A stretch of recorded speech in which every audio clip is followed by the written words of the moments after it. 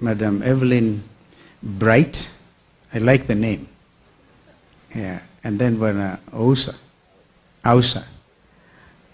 This gentleman is in charge of 72,000 CBOs in the country.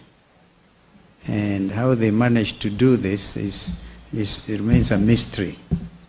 And CMA, it's amazing that you're doing this for the first time. We congratulate you. And I also want to congratulate my fellow awardees in the various categories.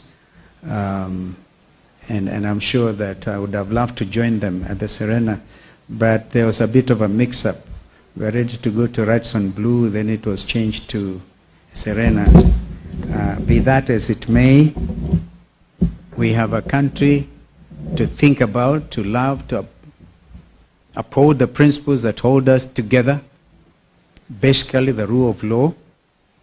And we have a region that is in dire need of mediation. And even before you go to the region, the country itself. I happen to be a certified mediator myself, and I went through a mediation course. And I'm sure that may not have been captured. But people remember that when we were given some jobs to do by two presidents, President Daniel Arap Moi at that time as a young foreign minister, and if you allow me to mention Evelyn, you just mentioned to me that your grandmother is a famous Elizabeth Bagaya, who served as foreign minister in Uganda. And now she's doing regional work, literally. Can somebody hold this for me? Now that I've taken possession. So you see, you have that DNA of working for regional well-being, the integration of East Africans.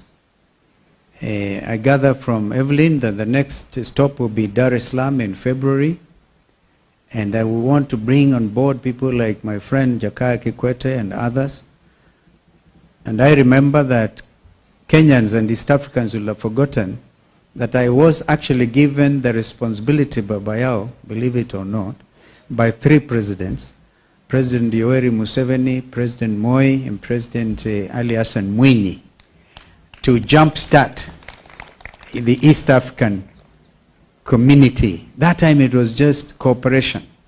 And I was the first chair of that ministerial tripartite commission. My colleagues were president at that time. Foreign Minister of Tanzania was Regasira. Kikwete had not even been appointed foreign minister. And Rugunda, who later became Prime Minister of Uganda, was also the foreign minister of Uganda. We worked with speed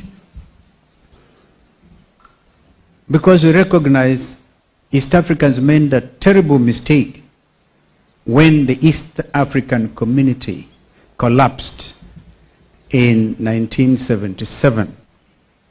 Again, unknown to Kenyans and East Africans, she told the police to their face. And even as we speak, those issues have not been sorted.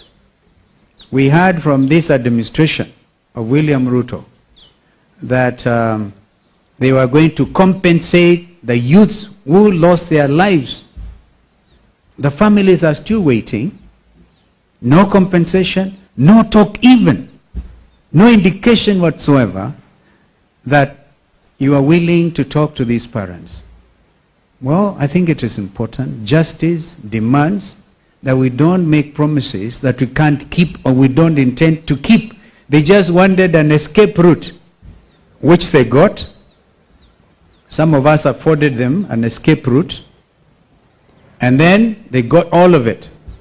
And in fact, some of us who belong to the Azimio family are benefiting from the blood and the sweat of the many Kenyans who came to the streets, and the whole world stood still and took notice of the Gen Z revolt and movement.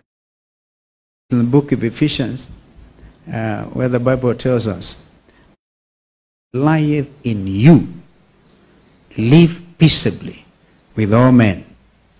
Leaders, we will be there looking for votes and calling each other names. But remember, we have a country. We are all, at the end of the day, Kenyans, East Africans, and members of the world community.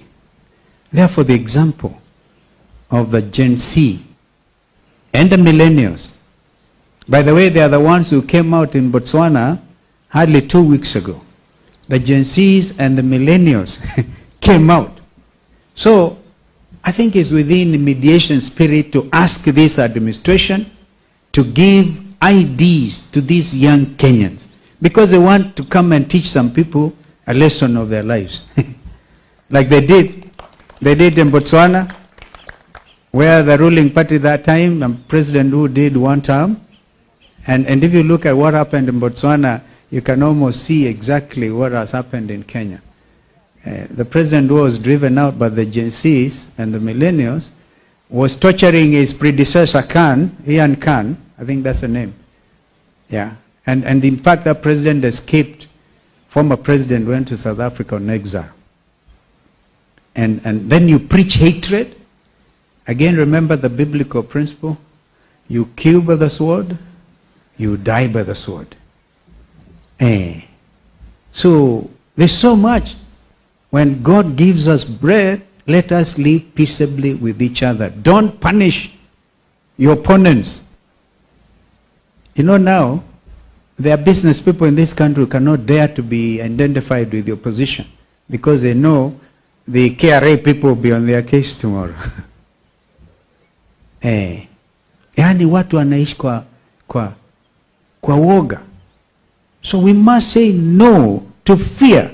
In a democracy, you cannot have that principle of fear and call yourself a democratic state.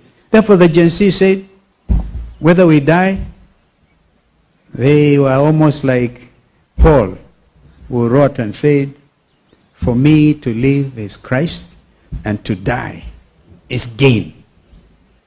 They said to die is gain. So we have to redeem this land. So that blood cannot have been shed in vain. In 2023, at these grounds, after the demonstrations, the churches in Nairobi could not even allow us to hold some requiem mass for the almost 70 young people who died. So we had to put a tent here. You may remember media colleagues that we were putting wreaths here. Former President Uhuru was here, Raila was here, I was here, and other leaders. We couldn't even be allowed to bury those young people decently. And we ferried them to Siaya, to Makueni. We ferried them. And then a repeat of 2024, this time led by the Gen Zs. So there's time now, there's need for us to talk mediation and ability to live together as Kenyans. Though we will disagree, as indeed we ought to, in a democracy, but let us remember that what is it that is the nexus holding us together? Our Constitution 2010, bequeathed to us by President Kibaki. At least hold that. Let's hold to that constitutionalism, that sense of constitutionalism and the rule of law. And when we say tumeumizana, people should be say sorry literally and do something about it. We will on Friday here be addressing a very critical issue because our research team is on it. So media, don't be tired. We want to talk about this vaccination of 22 million cows. Hey, mutashangaa kabisa the reason behind it. People using climate change debate say our cows produce methane gas, which is okay. Our cows, all right? And because of the clever Kenyans actually do biogas. They cook with it. Now they want to vaccinate our cows in order to stop producing Yeah, can you imagine? Because you see, you in offend the ozone layer, and to use Kenya as a guinea pig. So after this vaccination of 22 million cattle, we will be eating meat that has been genetically modified. It's not enough that they have lifted the orders on GMO and we have gone to the appeal court. GMO imekubalika. We need therefore this mediation spirit in us so we know, tell each other the truth. So this is really, come to think of it, this is dangerous stuff. But we'll be talking about it on Friday. When Jeremiah Kioni kept on talking about this over the weekend, I was wondering, what is Kioni talking about? Until the reality has hit me. So, we will say a polite and firm no to some of these machinations. And we'll ask our people. By saying no, you're not saying you don't belong to Kenya or you want to immigrate. No, this is the only land. This is our land. Yeah. In the book of Isaiah, Kenyans have tried to identify where Kenya is. The land beyond the rivers of Ethiopia. So this land is important. Kwa hivyo mimi nawashukuru sana.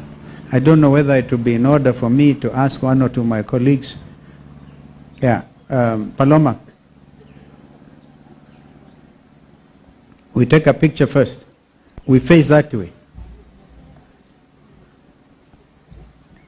So you want us to turn the chairs? The front. Okay. I really hope I never could be here in